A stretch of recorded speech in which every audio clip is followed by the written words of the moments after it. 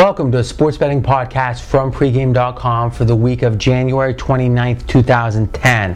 I'm your host, RJ Bell. I'm joined by Marco D'Angelo, 30 years in the business, Vegas runner, genuine professional bettor here in Vegas, star of the CNBC special on gambling. This is segment 5 of 6, big game preview, NBA, Sunday, Lakers at Celtics. Now, here's what we do a little differently during basketball. We record these nice and early for you guys, and what we do is predict the line on the game because the line's not even out yet, and then based upon that line, we have an idea where the value is. So, Vegas runner, what's your prediction on the Lakers-Celtics line? Yeah, and this is a little more difficult because Boston is playing another game with Atlanta before the Sunday game, so that might affect it a little. So I'm using my ratings and trying to send what the true line is as opposed to what the fair line may be, because the fair line is going to be based also on perception, and the perception changes with each result. Yeah, but let's be honest now, in the NBA where there's 82 games, any result, no matter how extreme, it would seem to me, and let's just start the conversation with this before you even get into the line, any result is not going to affect the line even a half a point.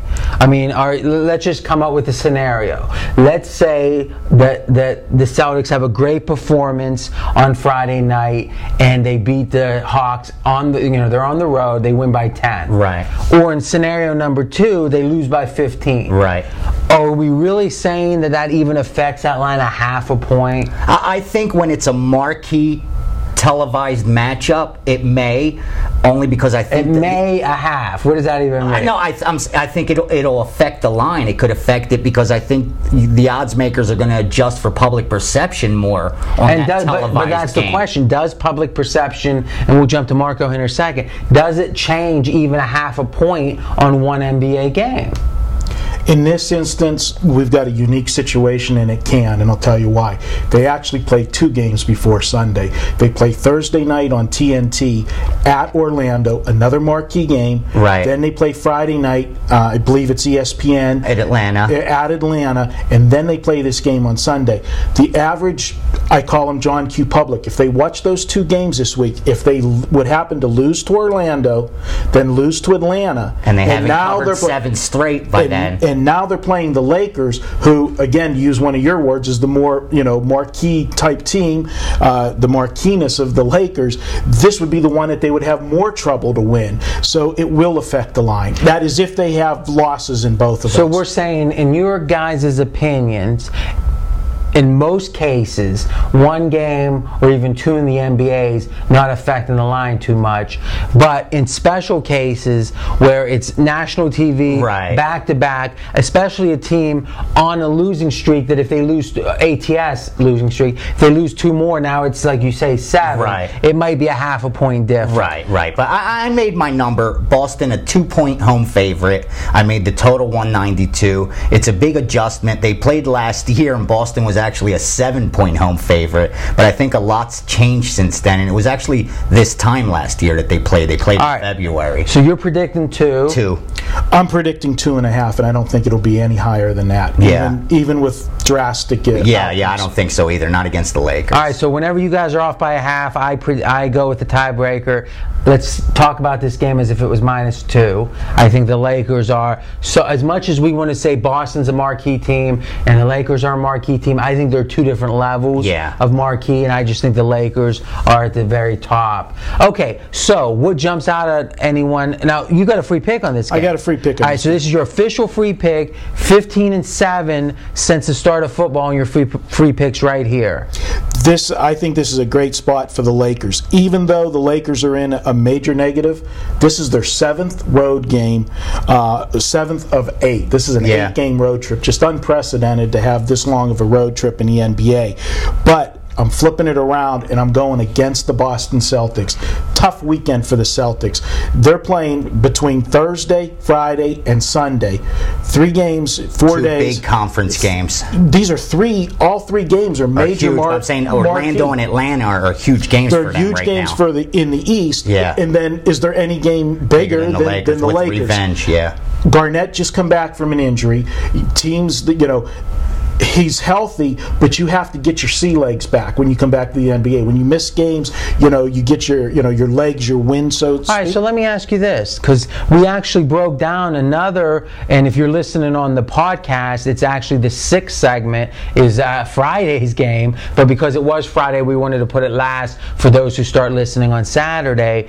And we talked about how Boston's poor performance the last 5 games or so, 4 or 5 games, ATS, might be the overvaluation of the return of Garnett. But then we talked about after a while, these returning stars get integrated back into the system, perform as well, and the public, because they perform less well than they thought for a few games, start to be down on them. So you actually have, when the team starts to actually uptrend, the public perception downtrends. Now, that's what we thought when we talked about Friday's game. Doesn't that apply even more to Sunday at this point? It would apply more to Sunday, but the fact is they're playing the best team of the 3, and they're going to be playing a different style of team. Orlando's very physical. The Orlando game, on paper, you would expect a war.